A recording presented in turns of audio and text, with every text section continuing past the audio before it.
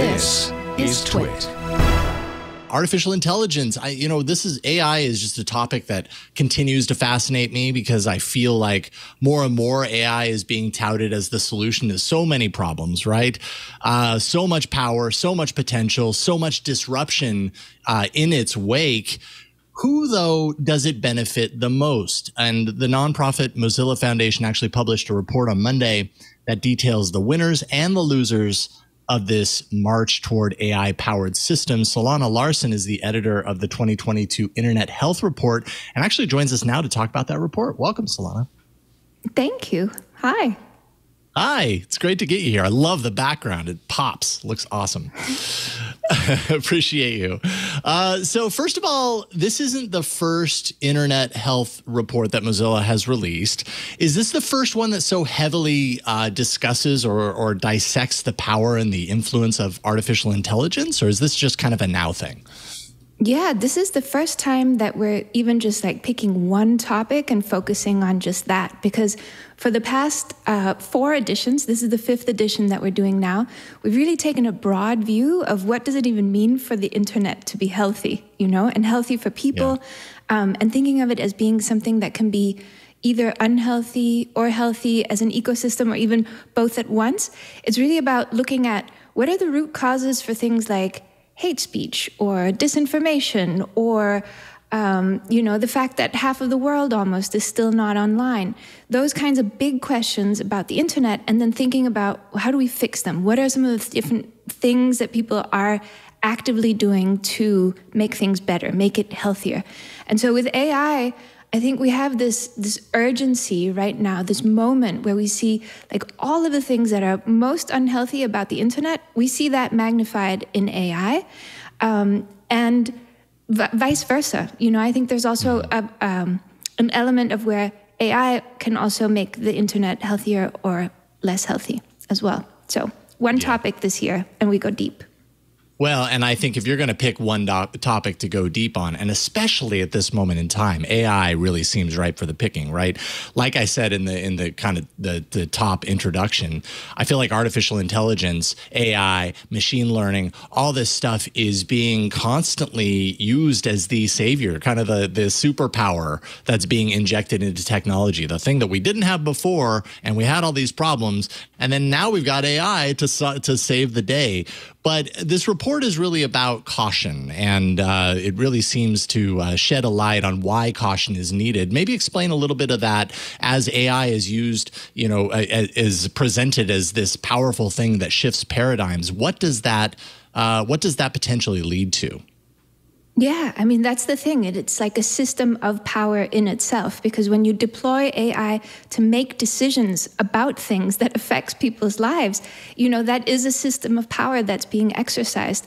And the other thing that we see is that it's making the ones who have power more powerful. I mean, it requires an enormous amount of resources to actually use AI at a large scale. So when you look at, for instance, the influence of big tech or how tech is growing, big tech is growing more and more powerful, a lot of that has to do with AI. I mean, if you look at a company like Amazon or any of the other big tech companies, and you look at their revenue, and you look at how they make money in different ways, AI is crucial to their business operations in every way.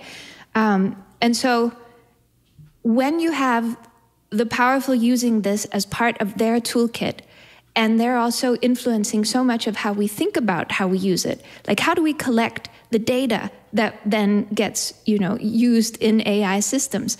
How do we behave? What do we expect it to do? When so much of the discourse is also decided by those who have power over it, it becomes this, self-reinforcing mechanism where I think it's important to say, hang on, let's step back, let's talk about who has power, who's getting to decide how these things work, who's getting to be more powerful, by using these technologies.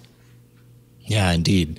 Now, one of the things that's kind of that I've noticed in this march, down the path of AI over the recent years, anyways, and potentially a pretty troubling aspect, especially in light of the report, is that much of what's happening behind the scenes is very hidden. And I don't necessarily mean, perhaps, there is technology companies that know a lot but aren't sharing it. But the inherent nature of AI is that the computer, the algorithm itself, is making determinations, it's making decisions on its own. And it's not like a batch of code that you can say, oh, this is the code that led to this. It's the system that kind of has created this. So how does that kind of lack of transparency tie into what you detail in this report? Yeah, I mean, there's a certain amount of, like it's made to feel magic or like a dark art, or I think there's this. It's all kind of wrapped up in this tendency of excluding people from joining this conversation. Like who should be allowed to have an opinion about AI? And when you have, very powerful elite kind of forces signaling you are not smart enough to talk about this, or you are not a computer scientist, you cannot talk about this, it gets very difficult to have a discourse. But if I'm experiencing harm from your AI system, then I know something about it that you don't know about it, even if you designed it, even if you're a computer scientist. And so I think it is this importance of making the systems more transparent, making them more understandable to users themselves so that they can also help control them and gauge them, and then have a certain amount of, like, I think what we're experiencing right now is just like an enormous amount of hubris about, just demanding that people trust that these technologies do the things that they're supposed to be doing. And then when people say that they aren't, are they actually listened to? Too often they're not. And those are some of the things that we really need to fix. Well, and of course, one easy example of that is Timnit Gebru at Google, who AI ethicist, computer scientist, working on that algorithmic bias, and inside of Google, inside of Alphabet, and then of course, had the very big kind of fallout as a result of that, which kind of sheds light on this idea that like big tech knows, is creating this system, right? They're putting their funding into the academic research that proves this technology is safer and everything. But then when there is a voice inside that calls a warning, something happens to that voice, and that seems to go counter to this idea of bringing ethics into AI, which many would agree, and I totally agree, is that now is the time to do that effectively. If it's not done effectively now, what it builds out and develops into later becomes a much bigger hill to climb, to overcome if it goes in bad directions. That's exactly right. And it's inside companies where you have people raising the alarm, and it's also outside companies. I mean, you have groups like Mozilla, you have consumers, you have people on YouTube users, you have, it's not even just in the realm of big tech. You also have this, predictive policing systems or facial recognition technologies that end up arresting the wrong people. And then you have groups that are saying, your system doesn't work. It's identifying the wrong people. And then, if the response is just, well, that's too bad for them, then where does that take us? I think we're implementing more and more of these technologies in more and more crucial parts of society. And it's not just in the United States or in Europe or it's everywhere. In the entire world, everybody's doing this. And it's in every single business, type, every kind of sector, business sector is affected by AI. Every government is using AI in some way or other. It's, changing how we deal with communication and information. So we need to talk about this together differently and come to some better ways and mechanisms of making sure that it doesn't harm people.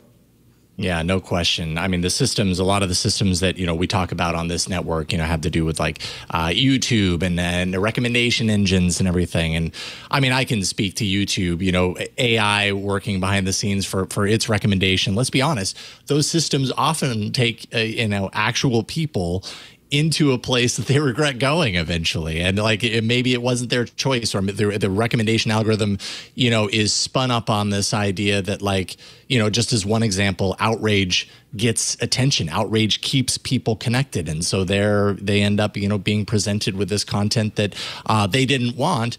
But now it's like they've been pulled into this realm where they're interacting and engaging with it because it's not good where they ended up, and they don't want to be there, or they're engaging with it because now suddenly they know this thing exists. And how culpable is the technology, is the AI behind the scenes that does that? There's incentive there, though, right? Like that's kind of the challenge. The tricky part is companies have the incentive to keep people engaged, and so these systems are doing what they're designed to do. What do you think about that? What are your thoughts on that? Well, I think it would be possible. There would be possible for things to work better for everybody. I think there would be ways to work together with the research community and multilingual research communities in different parts of the world to try and figure out how to make these systems work in ways that are better. But for that to happen, these companies need to open up and need to share information in a way that makes it possible to collaborate with them and to have research that's happening from the outside. We have a crowdsourcing plugin. Actually, it's called YouTube Regrets, but it's an add-on, a browser add-on extension. I think I know, so many words. A browser extension that you can download into your browser, and then you can share your information about YouTube videos that you're watching. And then when one comes up that you regret having seen, we can analyze what was the path that took you there. Was it a recommendation? Was it something else? Let's try and reverse engineer some of these algorithms that the big companies aren't being transparent about. And there's a number of projects like that from different organizations that are trying to, from the outside, figure out what is the scale of the harm? How do we document it? How can we fix it? How can we come up with constructive solutions for making systems that work better for everybody? So yeah, I believe they have incentives to make these systems work better for everybody. We clearly need to make the incentives stronger, and maybe that happens through regulation. Maybe that happens through consumer action. But if we leave the companies to their own devices, it's clearly not going to happen because they found a way to make a lot of money without doing all those things. Yeah, no question. Before we wrap things up, I also want to point out that this is not just a report this time around. You also launched a podcast to go along with it, so congratulations on that. Tell us a little bit about the podcast so people can check it out. Yes, now we can be podcast friends. That's right. We already are. The podcast is called IRL, and it's actually a podcast that the Firefox team created and ran for several years. And yeah, we've taken it over for this special edition, which we ask in the report, like, who has power over AI? And then the podcast responds, and we show people in different parts of the world who are doing things differently, who are designing things in a totally different way than we've become accustomed to and we just take for granted now. And I think it will open people's eyes and say, oh yeah, we could be doing things like this, or wow, let's hear it from people who are building differently.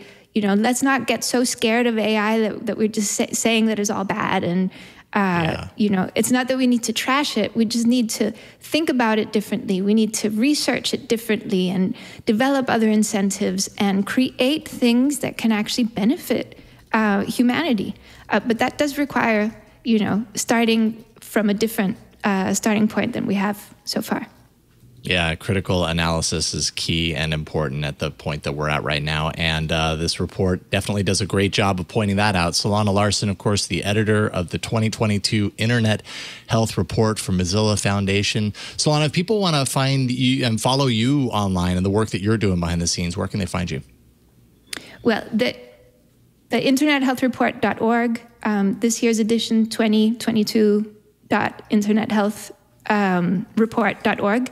And the Mozilla Foundation, we're doing lots of work, lots of research beyond the report, activism. If you want to get involved, if you want to learn more and do things on these issues, then, come find us and connect for sure. Excellent. Solana, thank you so much for carving out a few minutes for us today. We really appreciate it. It was delightful. Thank you.